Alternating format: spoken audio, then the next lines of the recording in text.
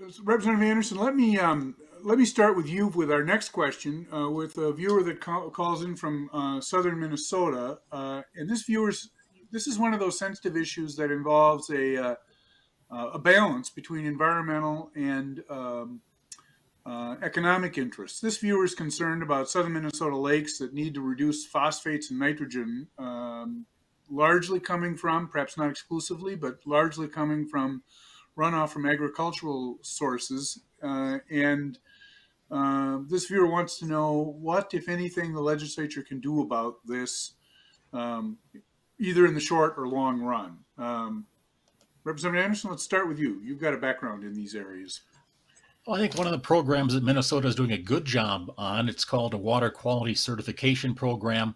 And the goal is to get up to 1 million acres enrolled in this program. My farm is enrolled in this program, where you certify your practices, your fertilization rates, you use prescription application of fertilizer and such, reduce tillage, things like that to reduce the runoff and keep the nutrients on the fields where they belong.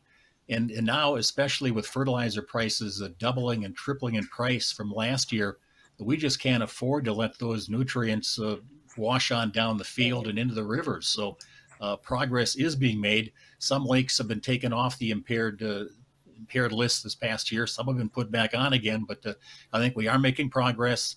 And Minnesota is really encouraging the use of this water quality certification program and getting more and more acres signed up every week. Senator Bigham, your thoughts? Yeah, I think that's a fantastic program, and I really do feel like, everybody deserves clean water no matter what zip code, and we really do need to continue to work with our agriculture community and fine-tuning best practices, and they are tremendous stewards of our land because their livelihood depends on good quality land to grow their crops to provide food for us. So I think continuing to work with farmers on what we know best protects our water sources, but also is strong best practices for making sure that they have the flexibility to do what they need to do to provide food for us. So I look forward to continued discussions on this, and I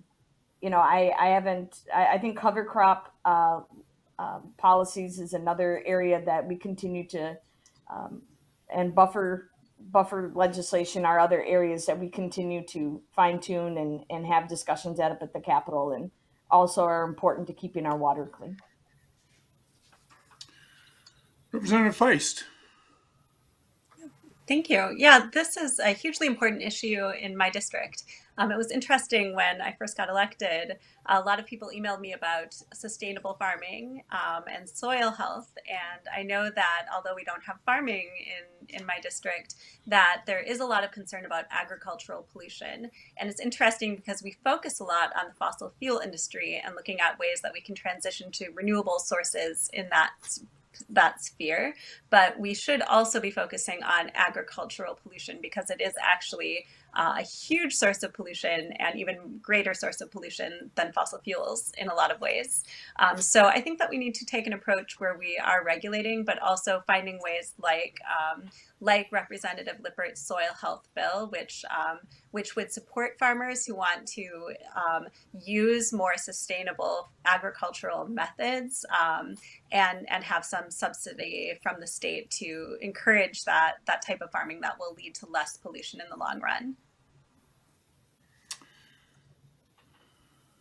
Senator Rarick, your thoughts, agricultural runoff and phosphate and so forth.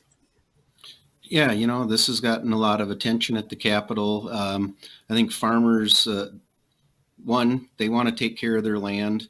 Two, they don't want to spend money on fertilizer and watch it run off their land. They want to keep it there. I think they're learning better practices all the time. But if we're going to have an honest discussion about this, we need to also talk about people who have built cabins and homes all around our lakes, who over-fertilize their lawns and keep a manicured lawn right up to the lake. And we also need to talk about our cities and their stormwater runoff.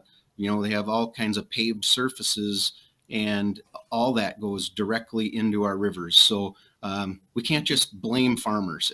That they are doing a lot of work, and it's time for everybody else to step up and do their part as well. You know, it's easy to point the finger at somebody else, but for everybody that's doing that, they better think about what they're doing as well and what where their runoff is going.